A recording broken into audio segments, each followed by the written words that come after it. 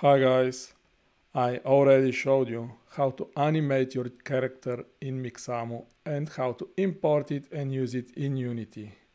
But what if you already imported all your characters, you animated them, you used them in different ways, and then you see that you forgot an animation.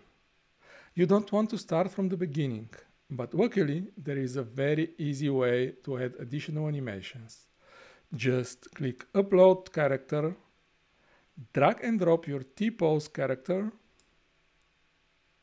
and Mixamo will recognize it that it is already rigged, and you can just search and add new animations as usual.